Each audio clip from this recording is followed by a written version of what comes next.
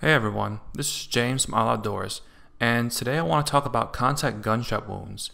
There is a lot of talk about this subject, especially when it comes to the use of a distance tool, a firearm, at very close proximity to a target, like a contact weapon such as a knife. This topic does come up in such fields as forensics and in making firearms and ammunition choices, especially in the revolver versus semi-automatic pistol debate.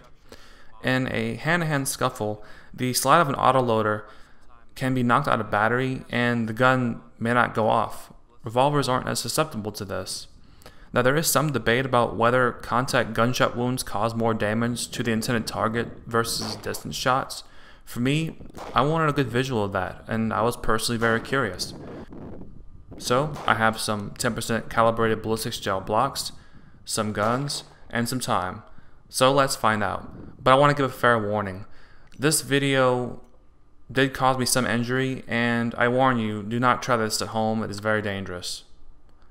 Let's get started. Okay, let's start a little bit small. We have our clip ballistics gel block, and to account for as many extraneous variables as possible, we're not going to put any denim or any clothing on it, and there's not going to be any kind of bone simulation. I'll leave it to gun stand to do that.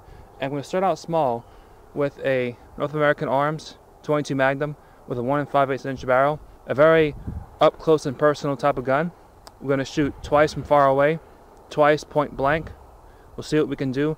And to account for hollow point expansion, we're just going to not even use hollow points. We're using CCI Maxi Mag 40 grain full metal jacket. Let's see what happens.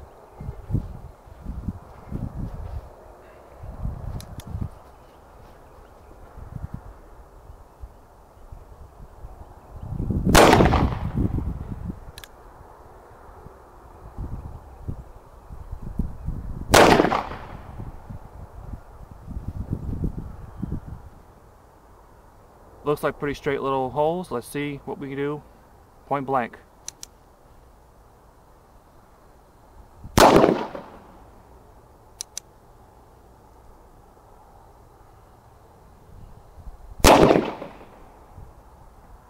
Alright, a lot more shrapnel, but it looks like a lot more damage up close.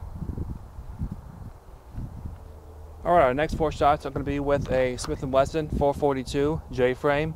I'm going to be shooting it with some Federal 130 grain full metal jackets. And I'm going to go ahead and glove my hand very primitively here because that was quite a bit of blowback I was receiving out of that mini revolver. So just to protect my hands, I'm going to go ahead and do that. And also, please don't try this at home. I'm doing this so you don't have to. Let's go ahead and take a quick shot. Quick 2 shots. We're a few feet away just to make a difference.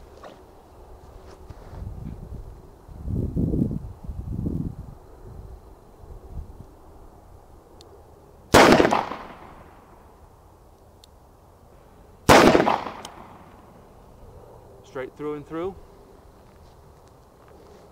Hopefully I don't hurt my hand when we're in close contact like this.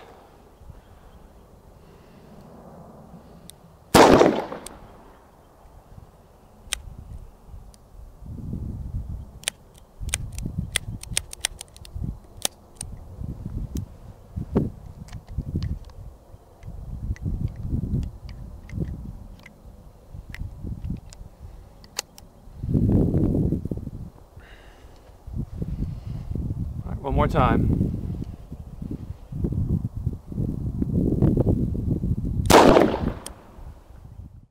Alright, with a little mini revolver, point blank. That was quite a lot of blowback with that 22 Magnum. I definitely wouldn't recommend doing it unless you had to. Now, there's a lot of powder burnage going into that wound. Out to about the 3-inch mark there, but as you see, it becomes underwhelming pretty quick and they go out. On the other hand, from a distance, it is straight through and through. There's a little bit of upset in one of these shots, but overall, the damage, especially towards the entrance, is a lot greater with those contact shots. Will that make a difference? Well, with other extraneous variables like hollow points, denim, clothing, bone, probably so. You do not want to mess with a 22 Magnum. I have plenty of gelatin tests that prove that that's a very underestimated little round. Now, the 38 Special, we have some very unremarkable wound tracks, straight through and through, basically no upset at all. With the